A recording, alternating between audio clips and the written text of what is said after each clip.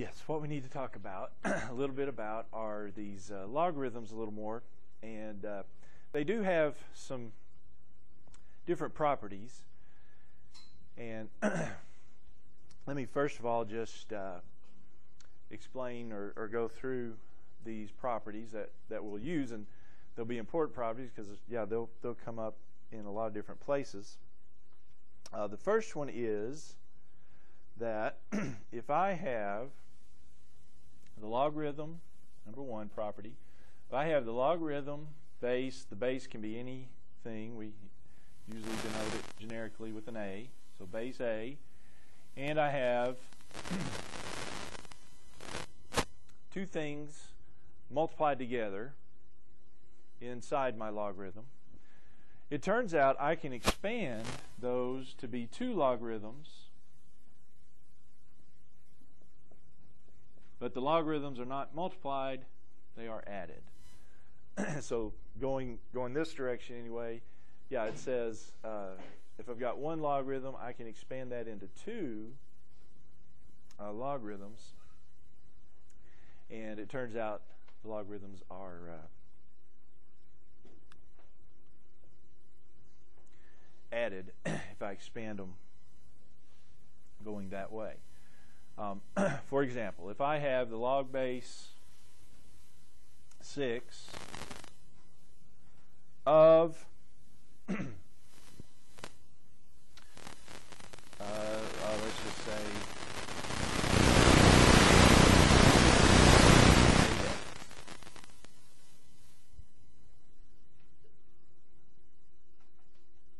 that is two things. So we haven't had any come up yet where we've had two things inside a logarithm, but there will be times when this will happen. Now, note there that is multiplied in there, right? 8 times x. It's not usually written, but that is 8 times x. What this property allows us to do then is say, well, that's also then equal to the log base 6 of 8 plus the log base 6 of x.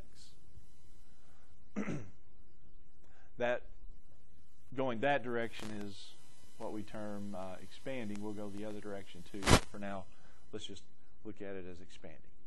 Okay? So we expand the one logarithm into two. Now, this may or may not make sense to you there, but different reasons. But let's just take a look at another one here. Let's look at the logarithm of 4 times x. And the reason I do this is just show you that it does. This is how it has to work. Because what this property says is that's equal to what? Log base 2 of 4 times 8. Well, if I expand that, it's the log base 2 of 4 plus the log base 2 of 8. Right? Now, I can show you that these two things are equal because this times this is 32, isn't it? And if I have the log base 2 of 32, I know the answer to that. What's the answer to that? What is the log base 2 of 32? Well, that gets back to the definition of log. This means 2 to what power is 32? Right? And so what would be the power of 2 that would be 32? Be the fifth, wouldn't it? Log base 2 of 32 is 5. Okay? Now what about these? Well, log base 2 of 4, that's asking me 2 to what power is 4, and that would be 2. And this is asking me 2 to what power is 8, and that would be 3. And what's 3 plus 2? Or 2 plus 3? That is 5. So you see, those two things are indeed, do indeed come out to be equal. Okay? All right, so property 2. Property 2 is, one way to look at it is this. The log base A of u divided by v, well, if u times v inside there is adding, then what do you suspect log base A of u divided by v would be? Well, that would be subtraction. Yeah, if we expand this one logarithm with that into two logarithms, it's the logs subtracted. Log base A of u, the top, minus the log base A of v. And so yeah, that one, an example, quick example. Let's say we got the log base 3 of 7 over y. That's then equivalent to the log base 3 of 7 minus the log base 3 of y. So plug in numbers, variables, whatever you want to there. If it's one divided by the other, inside your logarithm, it turns into 2 logarithms, and they have the same base. You don't change these bases, but it's 7, the log base 3 is 7 minus the log base 3 of y. Okay? And that kind of follows suit again. If you want to look at an example we can show that this is true on, go back to log base 2 here.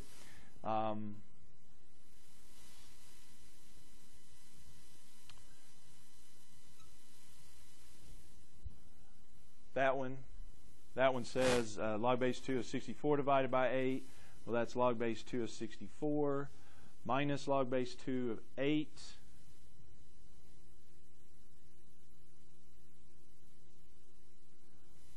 And this one we actually say that's the log base 2 of 8. If we simplify it, then log base 2 of 8 is 3. This is log base 2 of 64. 2 to what power is 64? 2 to the 5th is 32, so 2 to the 6th is 64. Log base 2 of 8 is 3, so 6 minus 3, yeah.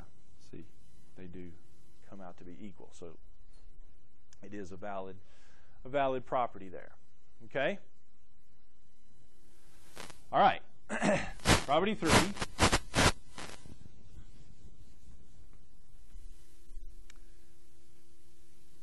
Is this one. It's the log base a of u to the nth power. Log base a of u to the nth power. So now we've got something to a power inside my logarithm. Well, it turns out expanding that, what we do is, it turns out that this power can be brought out in front.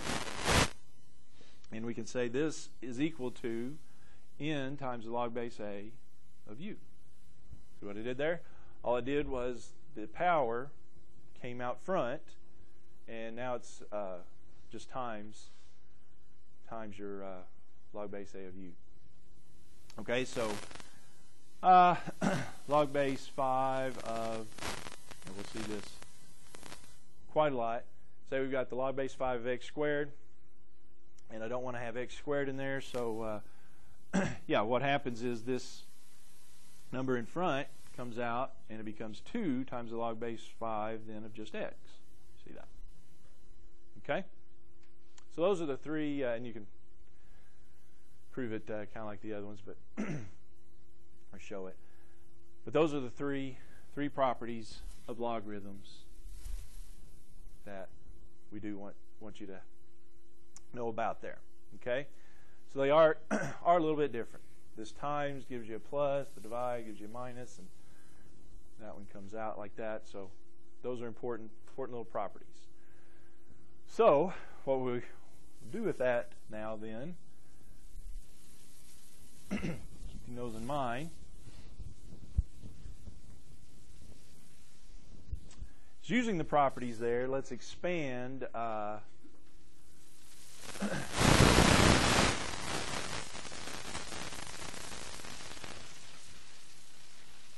couple of examples. Okay? All right, first one, let's do expand log base 5 of 4x squared y. Log base 5 of 4x squared y. And let me write those properties again. Property 1, log base a of u times v equals log base a of u plus log base a of v. Log base a of u divided by v is log base a of u minus log base a of v. And then log base a of u to the n is n times log base a of u. All right, keeping those in mind. Well, So going the way I have them written, left to right there, that's expanding. So when I look at expanding, I look for the multiplication and the division. And in this case, what do I have? What operations? Well, I've got actually two multiplications, don't I? It's 4 times x squared times y. So I've got two multiplications there, and those expand into 3. So I've got 3 parts. So these are going to expand into 3 logarithms. All the log base 5. And what's the operation between them? Well, multiplication inside leads to expansion by adding, right?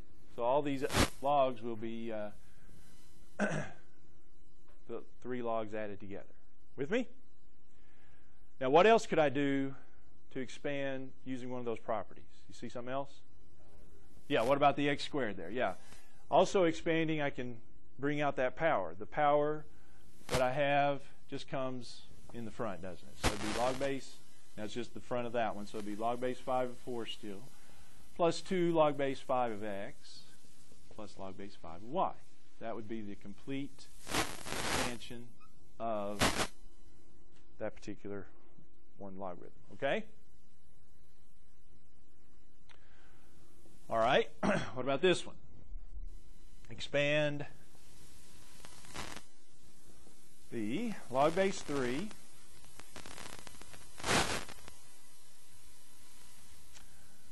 4x cubed over the square root of y. A couple of nice little points about this one. First point is, we talked about this last time, but square roots. When we're working with logarithms, a lot of times we want to write roots, not as roots, but as powers. How can I write the square root, remember, as a power? How can I write this y squared, or it's what? Not y squared. It's the 1/2, yeah. Remember the square root, we need to write that as 1 over 2. It is the square root, the second root, and so that's going to be the denominator. Basically tells me the denominator. If that was the cube root, that would be 1/3. The root is the denominator of your power. So yeah, that's the first note there. And then the other thing is here, well, you can look at it, I guess, a couple of different ways, but don't I have here multiplication and division? Let's do the division first. So since I have dividing, you divide by v, so to speak, then those turn into 2 logarithms subtracted, right? So this is going to become then the log base 3 of 4x cubed minus the log base 3 of y to the 1/2. Okay? But what else do I have? Well, I also have, let's go ahead and say I've got multiplication, so I can split that up, and multiplication turns into addition of 2 logs, right? And so that'll be log base 3 of 4 plus the log base 3 of x cubed minus the log base 3 of y to the 1/2. But last but not least here, then what? The powers, right? If you have a power on the inside, then it comes out on the outside on the in the front. So this becomes log base 3 of 4 plus 3 minus 1/2 log base 3 of y.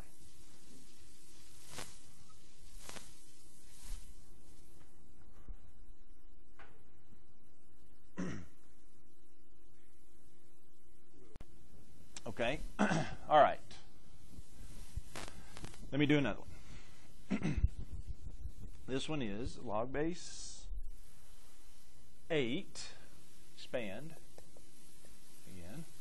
Log base 8 of the cube root of z minus 1 over x squared y to the 5th.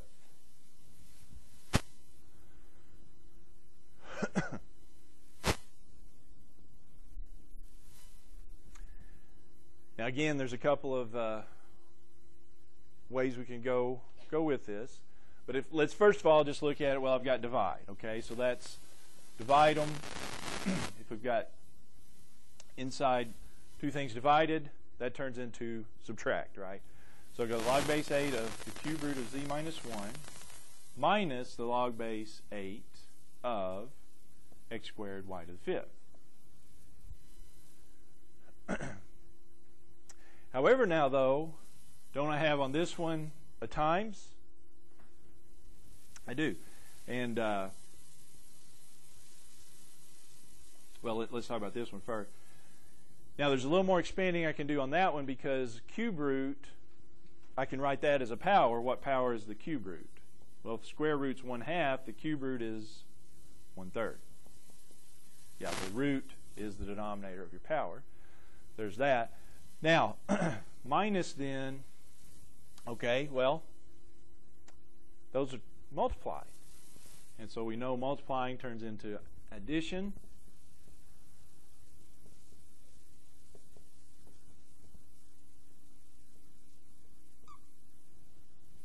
However,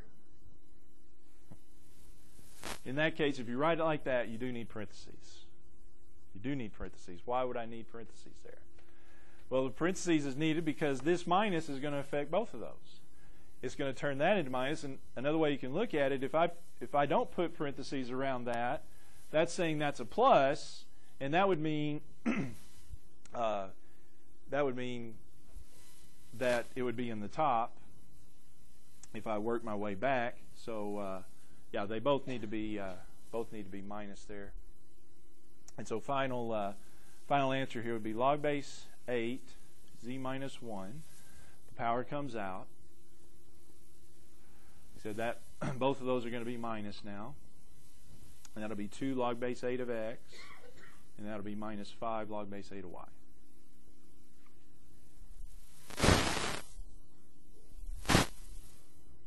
Because that minus does affect both of those. Another way you can look at it, since they're both in the denominator, they both need to be minus. That's another way you can look at it in the bottom. All right, then the other point here to make is, can I expand more on that? I've got z minus 1. Can I expand a minus? Can't. There isn't a property. Those are the three ones that we have. And a minus on the inside or a plus on the inside, you can't expand though. There's not a property where you say, well, log base, you might note here, if you have u minus v, you can't expand that. And if it's log base, say, of u plus v, you can't expand that. Add those to your list there. Yeah, if it's minus or plus on the inside, you can't expand. There's just not a property that works for expanding those. Okay?